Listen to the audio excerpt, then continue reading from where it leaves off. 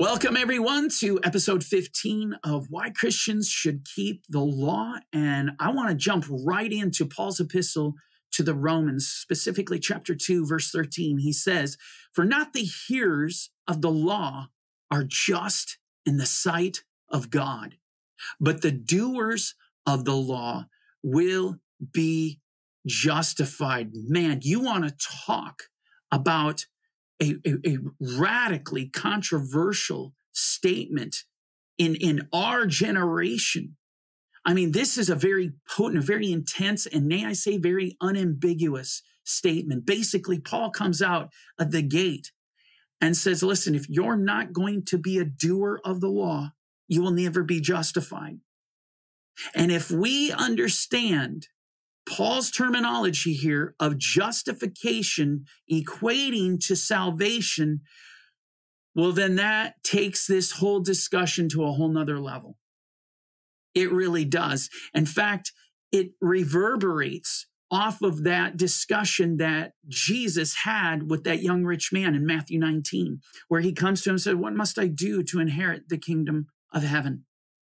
And yet Jesus' response is, you need to be a doer of the law. You need to keep the commandments. I mean, this is, in our generation of progressive Christianity, boy, is this a controversial idea. Well, I want to build upon this.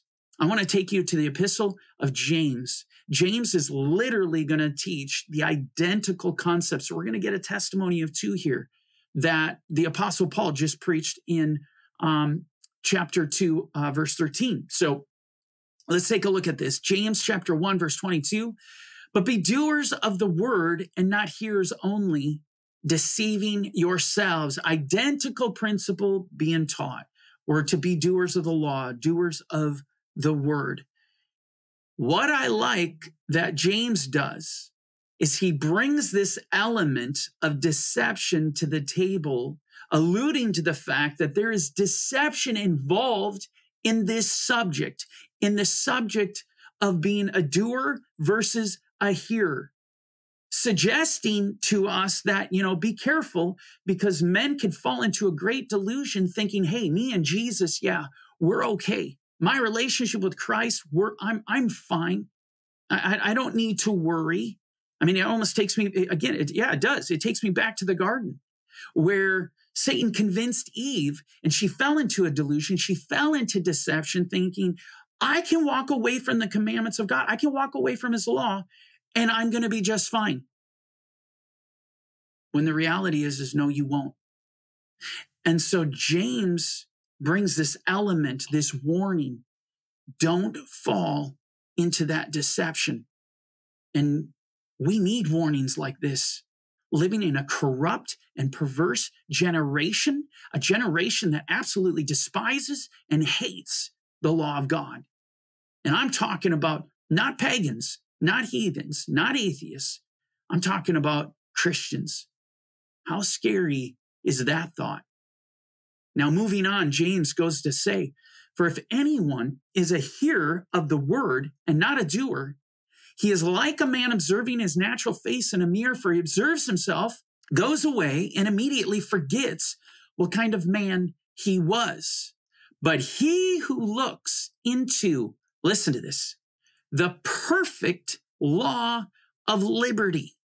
And that term perfect is teleios. In the Greek, it means the complete law of liberty. Did you ever think that you would find in the New Testament the term law being used alongside of liberty? Now, I can tell you, growing up in a conservative Christian home, a very good home, and I grew up in a very wonderful church. I grew up in the Assemblies of God. And, my perspective growing up in the church was the law was absolutely out to get me. It was only going to bring me to the depths of hell, and it was there to curse me.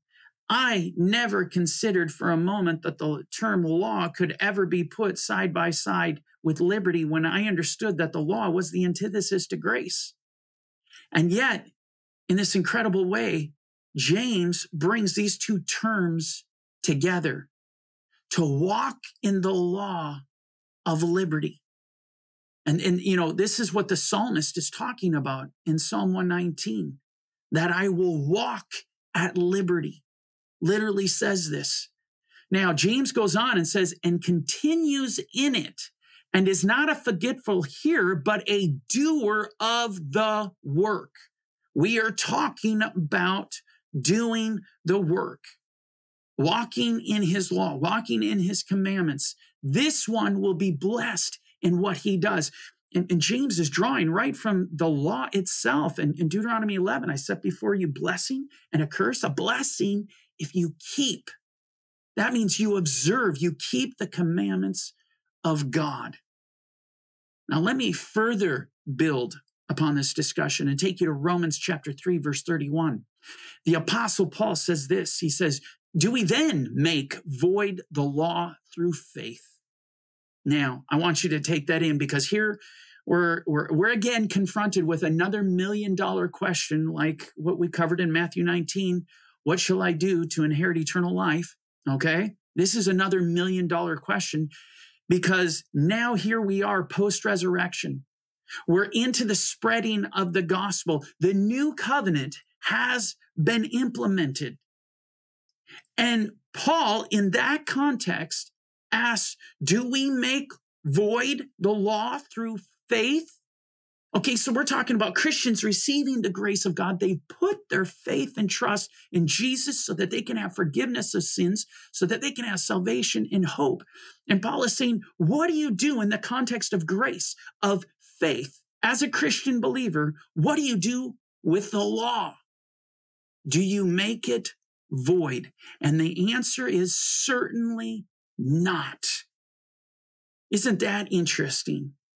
So this is further establishing that warning, that prophetic warning that Jesus gave when he said in Matthew 5:17, do not think that I came to destroy the law or the prophets. I didn't come to destroy, but to fulfill. Again, Jesus knowing that, Christians would fall into the deceptive trap of thinking, no, that's what he did. He came to abolish. His work on the cross and his resurrection and his implementation of the new covenant is going to abolish the law, so that Christians don't have to worry about it. They don't have to subject themselves to the law. They don't have to keep the law. And here, Paul deals with the very context of being under grace, being in the new covenant, being people of faith, putting their faith and hope in Jesus. And he brings the matter of the law. Do you destroy it? Do you cast it behind your back? Certainly not. But he's not even done. He says, certainly not. On the contrary, we establish the law. In the Greek, histemi, you stand on the law. We are called to establish the law. This is what we as believers are called to do. Man, isn't it mind-blowing that the devil could take this discussion to such a place to convince Christians that the law has nothing to say to them, that they don't need the law, that they should reject the law? Let me take you to Romans chapter 8. Listen to what Paul has to say. Because the carnal mind is enmity against God. So the Apostle Paul is bringing the mind of flesh. He says the mind of flesh is hatred against God. Now, when you start talking about a context where you fall into that, where you could hate God, we better be paying attention. I don't want to be known as one who hates him. I mean, yet this is exactly what Paul has brought to the table. He's saying the carnal mind, the mind of flesh, is enmity against God. Why? Because it is not subject to the law of God, nor indeed can be. Did you just hear that?